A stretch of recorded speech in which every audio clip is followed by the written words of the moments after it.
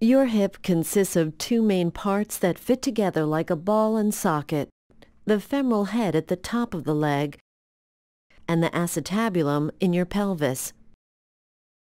A total hip replacement is usually done when severe damage from arthritis or injury has made it difficult to perform daily activities.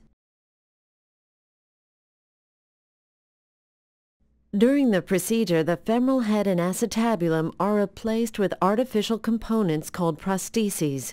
An artificial hip prosthesis consists of a cup called the acetabular component and a metal stem called the femoral component. Your surgeon will begin by making an incision overlying your hip, separating the muscles and ligaments to expose the joint capsule. After incising the capsule, your surgeon will dislocate the femoral head from the acetabulum. He or she will remove any damaged cartilage or bone in the acetabulum, reshape the acetabular socket, and secure the acetabular prosthesis in place using special cement or screws. Turning next to the femur, your surgeon will remove the femoral head, shape the remaining femur to fit the prosthetic stem, and secure the femoral component using cement or other techniques.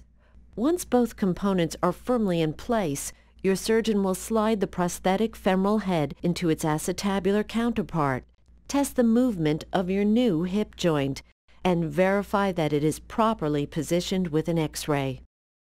Your surgeon will then close the joint capsule, repair the muscles, place a drain in your hip to remove excess fluid, and close the incision with stitches or staples.